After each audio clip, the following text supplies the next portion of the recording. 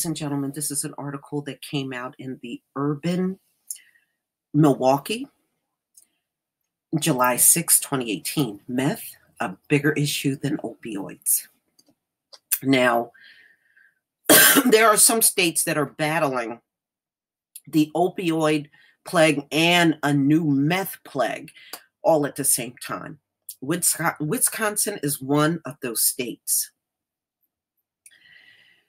We'll see a shift from people using opioids to methamphetamines and back again. So in other words, they sometimes have a heavy opioid use and then it swings back to a heavy meth use and it swings back. But you know what? These people mix these drugs too. Never forget that. They mix the drugs. Now, they've always had legislation in place for heroin, opioids, in the state of Wisconsin. Now they have to now factor in meth because it's just taking off and it's seeing the biggest shift in that state with meth. People talk about opioids, but in Wisconsin, for the most part, the biggest issue is meth. And the treatments are very different from the two of them. And it's been a pretty big struggle to figure out how to provide services for both. So they have rehab there for both opioids and meth. And they're saying you can't treat them the same exact way. The other piece is that alcohol remains an enormous problem in Wisconsin, as everybody well knows. And that is best served by a third treatment model. So there's just a lot of work to do and a lot of moving parts. Wow. Opioids, meth, and alcohol. Last year, North Lake Community Clinic served 143 people, including 8 pregnant women in 6 counties: Ashland, Bayfield, Burnett, Douglas, Sawyer, and Washburn, according to the State Department of Health Services report.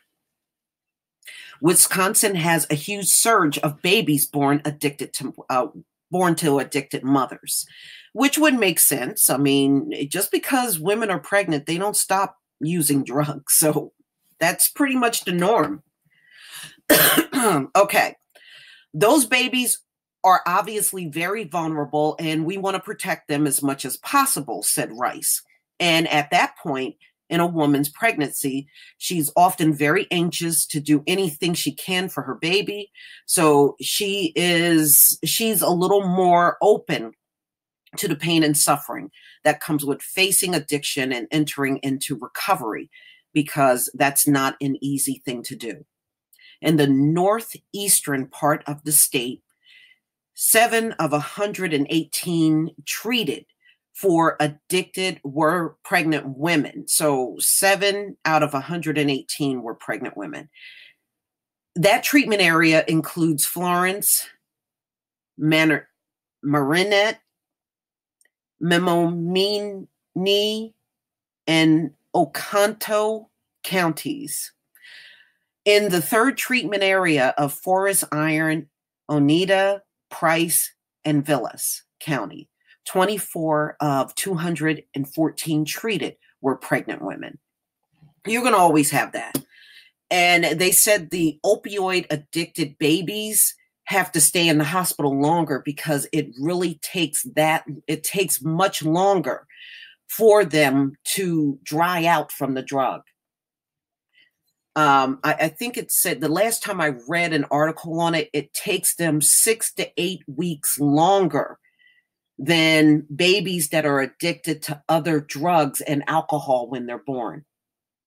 So and memory serves me right, because I did this on my old channel.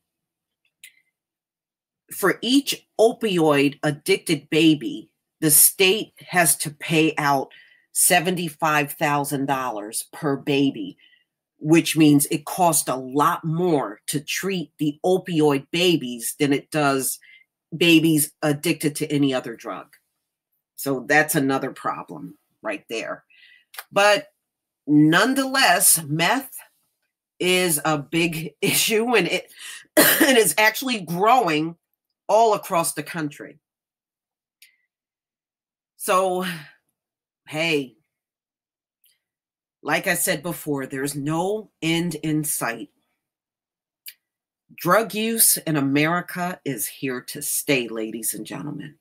Please leave your comment and subscribe. Don't forget to hit on the notification bell, and I'll see you on the next video.